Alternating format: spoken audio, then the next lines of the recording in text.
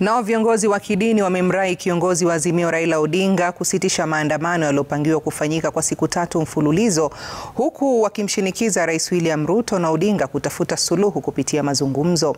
Viongozi hao wamesema wako tayari kuwaleta pamoja wawili hao kwenye meza ya mazungumzo ili kudumisha amani nchini. Na kama anavyoeleza Mary Muoki, mashirika mbalimbali nchini yameongeza sauti yao yakitaka maandamano yasitishwe.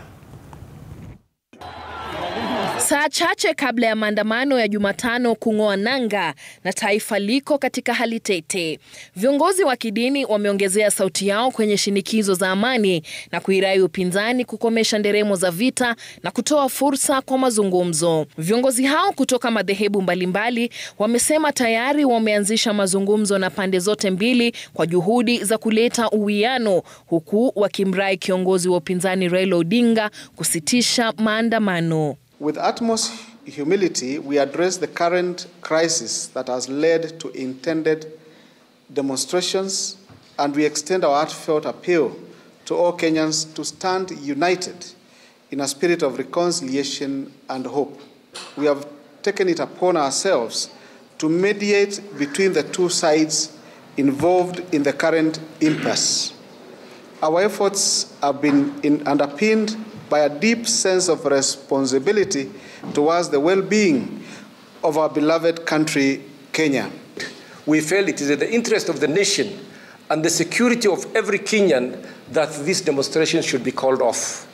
At the same time, we are saying it is the right of the people who have called these demonstrations to be given the opportunity to sit down with the other side and we find a peaceful way to address those issues. The things that we are facing in this country, the maandamanos, the protests and all that they will not continue for long because they affect the business in a huge way, the damage, the fear of going to work.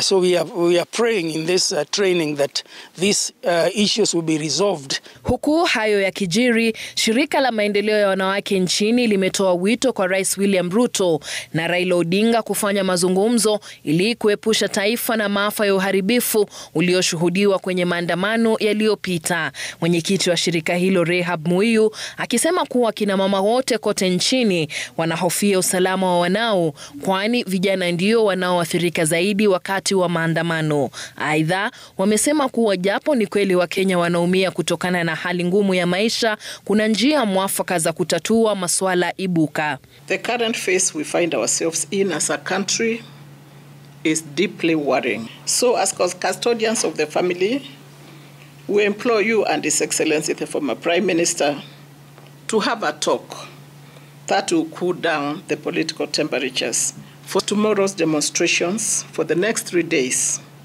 have worried all of us. We hear you, sir. Your voice is influential, Baba.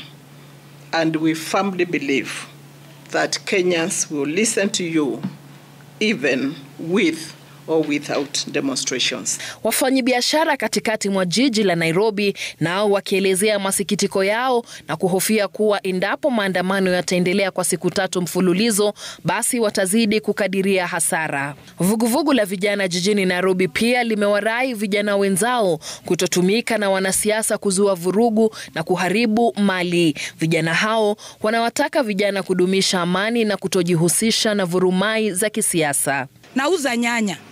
Nyanya ni siku moja, kesho imeanza kumwaga maji.